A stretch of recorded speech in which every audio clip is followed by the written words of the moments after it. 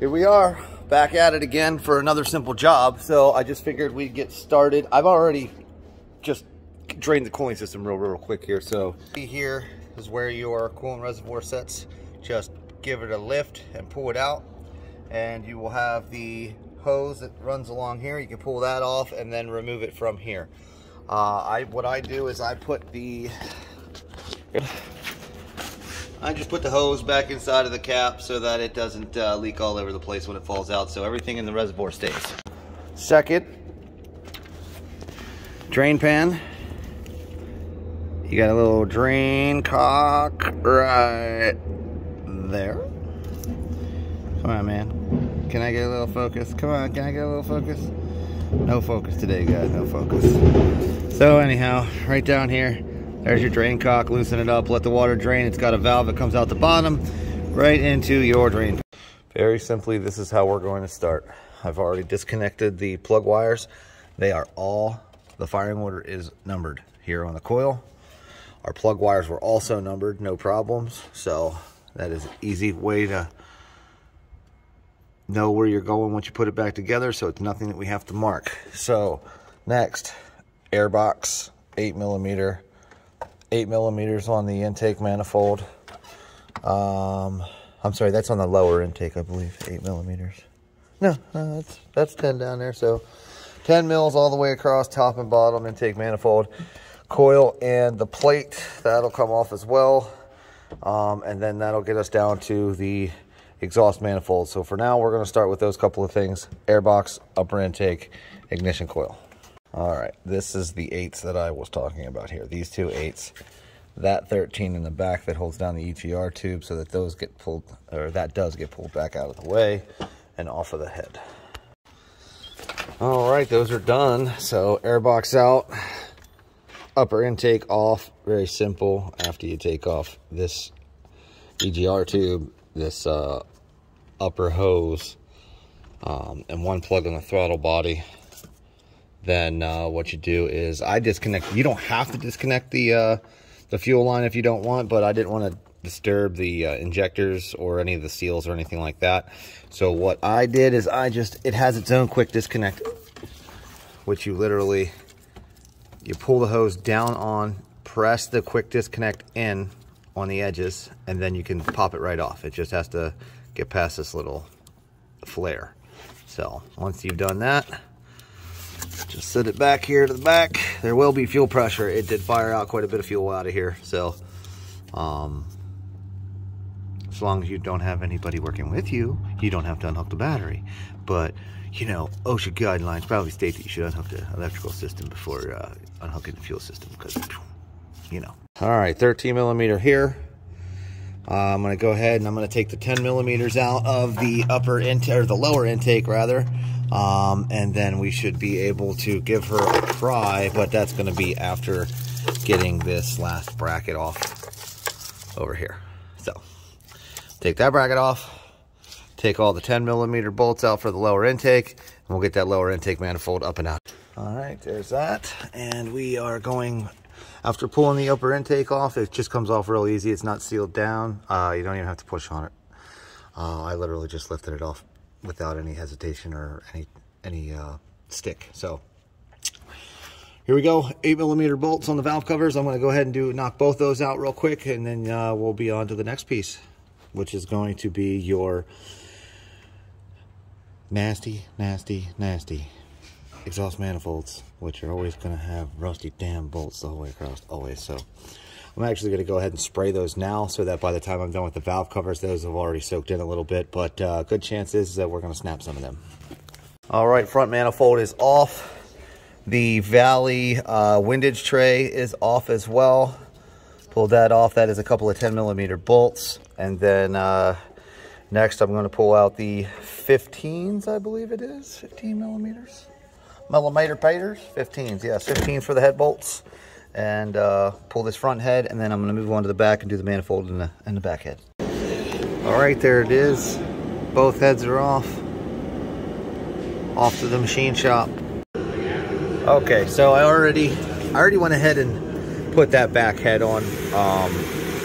So your next step is actually making sure that all your surfaces are clean before reassembly.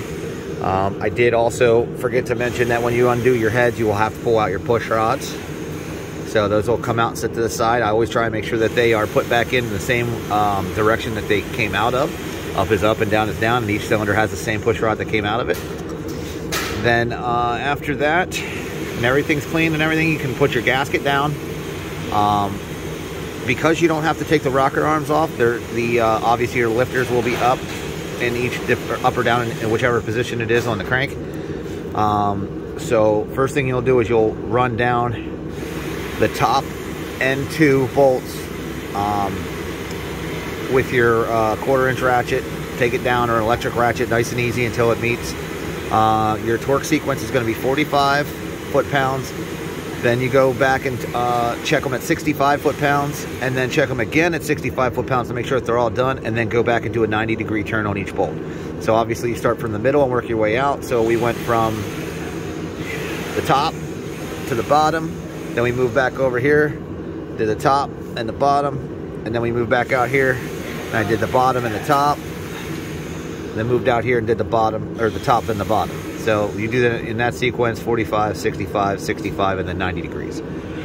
So now I will go ahead and do all that for you here so you can see everything going back. It's just a little more of a pain in the butt with that one. I also, while I have the valve cover and everything off, went ahead and replaced the spark plugs back there. That's the easiest time to do that. And I need a new blower. So each step, first one here is I made sure that my dowel pins were out of my head.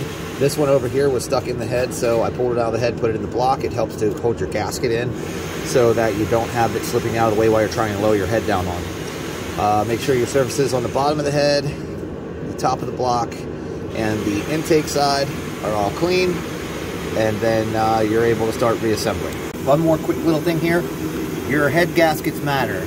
They are marked L and R, okay? For this vehicle, basically you want to look at it as if this engine was sitting in the car with a rear-wheel drive. So your transmission's on this side, so you're going to imagine like your transmission's in the back, okay? The right side of your vehicle is the passenger side always, and the left side is your driver's side. So if you turn this engine facing to the transmission's in the back and the crank is in the front, that is your right side head, and that is your left side head. Passenger and driver, even though this is a front-wheel drive and the engine is turned sideways. So as you can see, I got the L in the front facing up, and it will always be setting down on the block so that you can read the letter the way it's supposed to be read. So the R is obviously over here on this corner facing up. All right, we're just going to go ahead and set these down into place one at a time.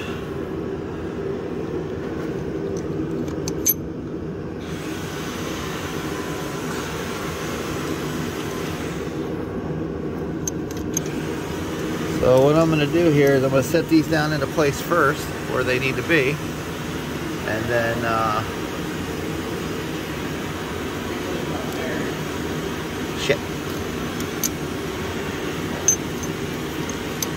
sorry, let's go ahead and set it on that side. So then they're all going to be sitting down onto the lifters where they belong.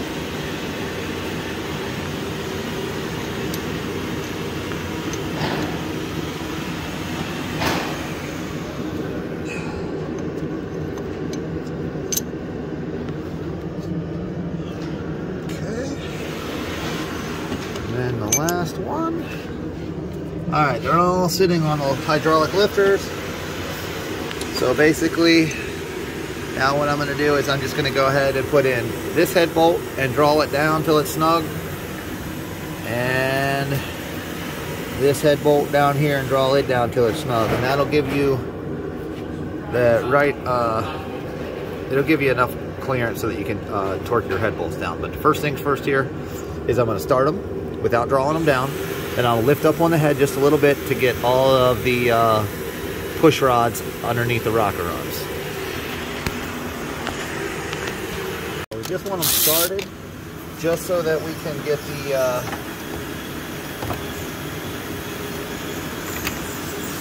so that we can lift the head.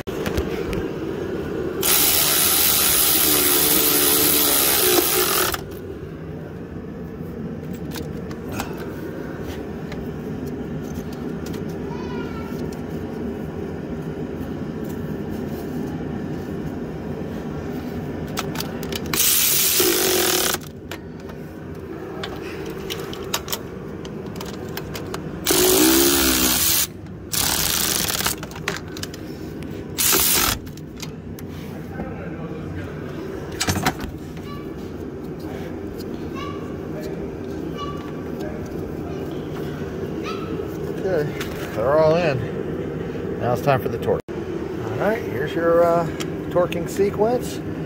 45 degrees, or 45 foot-pounds.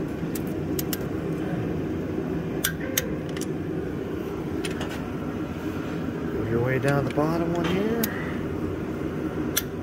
45 foot-pounds.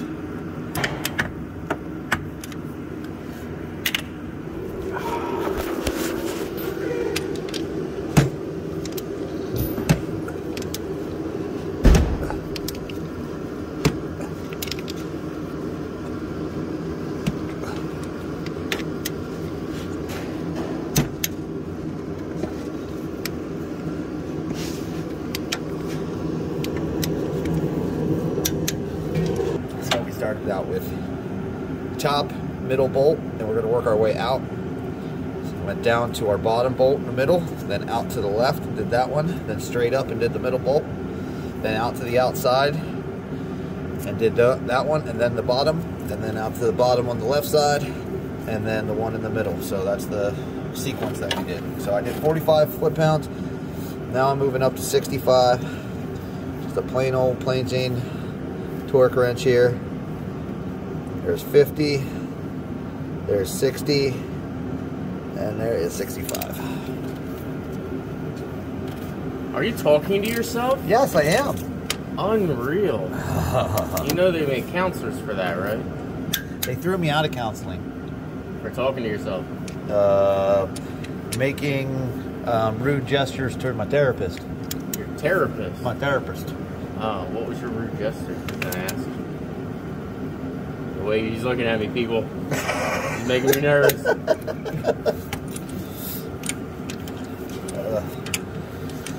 Not a whole lot of room in here to get what you need done. Somebody unplug my heat. Now I'm going to freeze to death.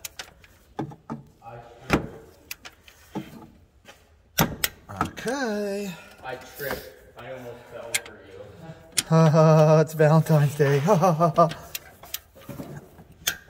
Okay, 65, 65,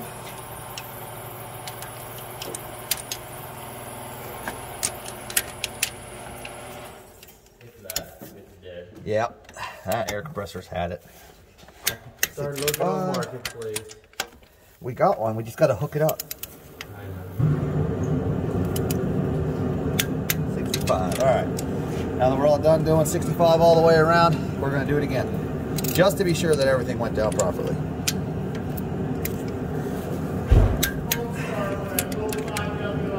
Oh, you wish.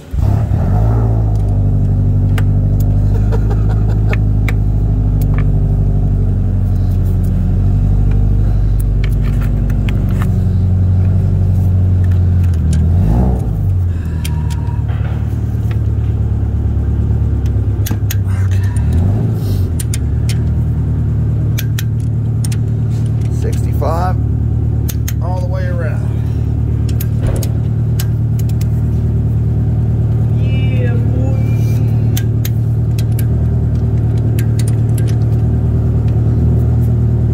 Okay. 65 all the way around. Now the very next thing you need to do is a 90-degree angle on each bolt. So basically you're going to start here with your ratchet and you're going to end here. So it's going to go 90 degrees.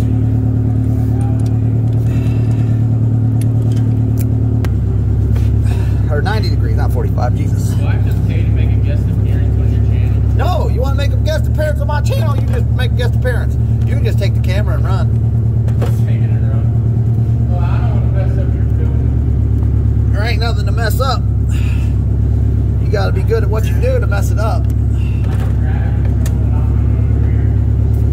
We're almost at 45 degrees. I ain't made it yet. There's too much stuff in the way. Alright, that's 45 degrees.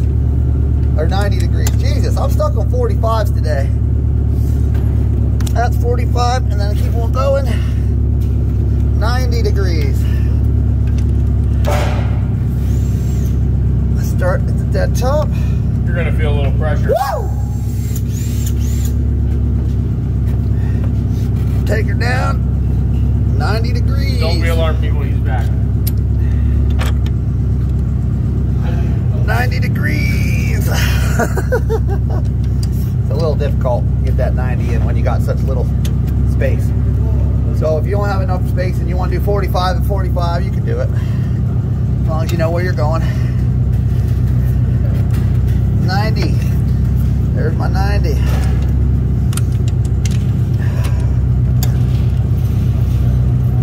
Take it from 12 o'clock all the way down to 3 o'clock. And that is your 90 degrees. Okay. Now to this one. I'm gonna lay your intake back on this box over here. Alright, buddy. Sorry I couldn't clean it up, but I did put a scraper right there for you to scrape. Oh yeah, because that's what I'll do when I'm done here. Right there, see it? Yeah, yeah. See it? 45. And then keep going. Yeah. Okay. Yeah. So the very next thing that we do after we went through and did our 90-degree angles on our head bolts is we are going to go ahead and lay our lower intake manifold gasket. You're going to put a generous amount of RTV here so that you don't get any leak. Because it will leak there, my friends. Definitely. So both sides, left and right, or front and back of the motor, however you're going to describe it. And once you get that into place with the RTV, then you can go ahead and lower in your intake manifold.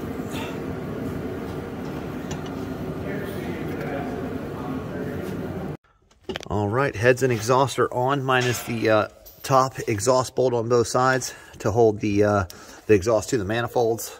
I'll get those done here. Both heads are bolted down. Exhausts are bolted down. New spark plugs in front and back. And now it's time to do that lower intake manifold gasket / valley pan, or whatever you call it. Some people call it a splash shield. So next. Shit.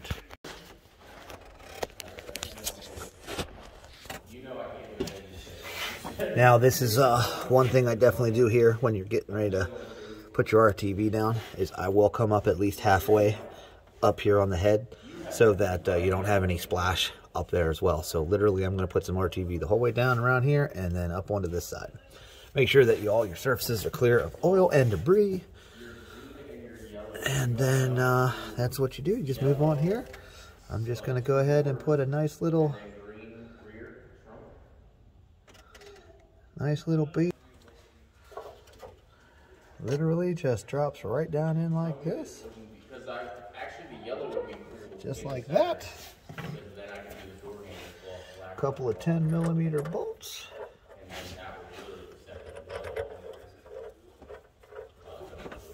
And bang, bang.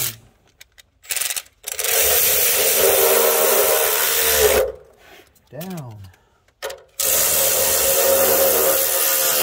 Okay. I'm gonna go ahead and lower this bad boy onto place. Obviously, I put in a new valve cover gasket.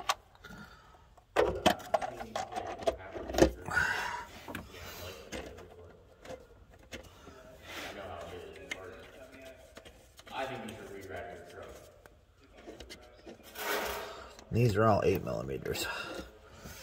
Now they all have metal inserts in. There are torque specs for valve covers, but the inserts are in there so that you can't over torque them. So just go in there and get your 8mm and go ahead and smack them all down.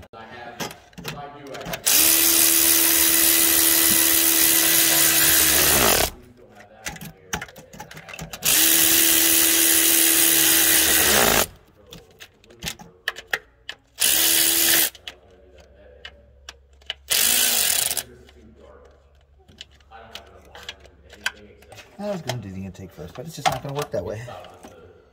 So, go ahead and put this one back into place.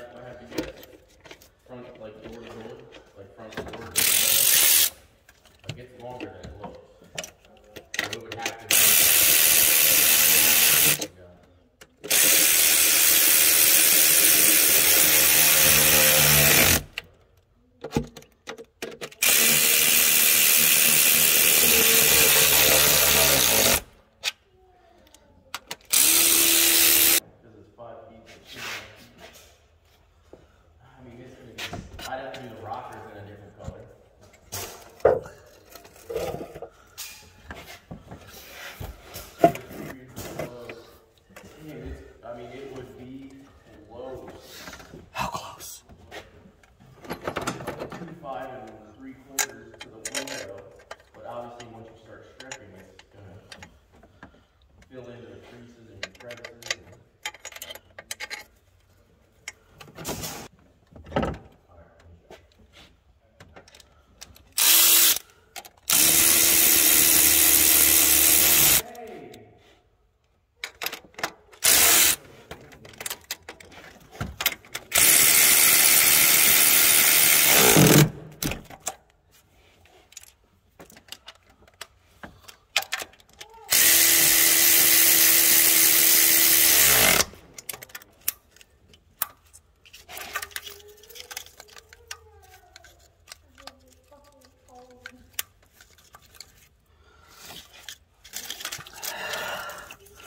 I cannot tell a lie.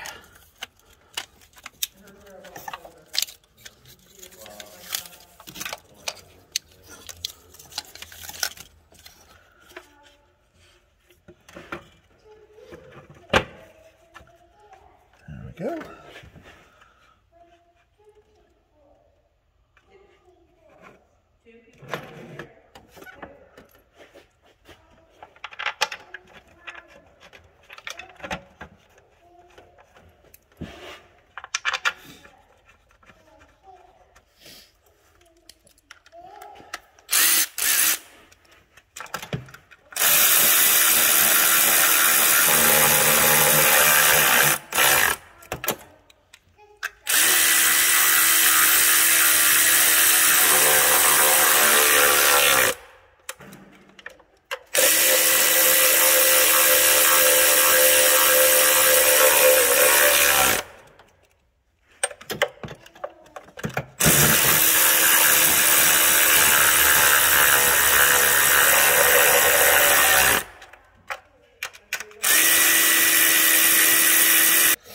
Alright, EGR tube is installed. Get that 13 tightened up in the back that holds that in place. Done.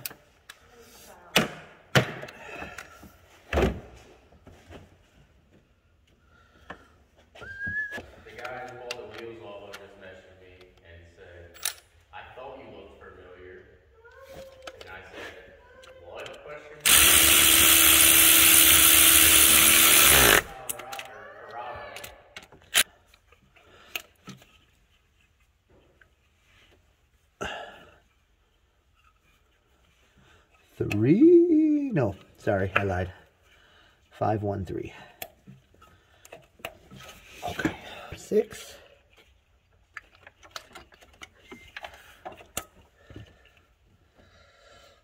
Number 4.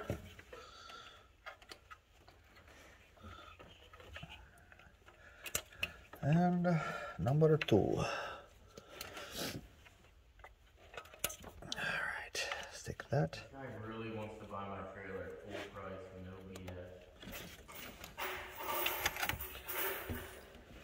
BS. Slide them down in. Okay. Okay. See if we can find the holes. All right, that's officially the last piece right there. And yeah, it's all together. Now I just got to start it, but I'm going to let somebody else do that because, you know, then it's their fault when it breaks. All right, there it is. Done and running. I did do a quick oil change when I topped off the antifreeze. Also had a little bit of an issue with the back exhaust bolt, and the gasket fell out. I didn't even realize it was gone, so when I started it up it was a little noisy. But everything is up and running. It's getting up to temperature now. And that's it. If you have any questions, leave them in the comments.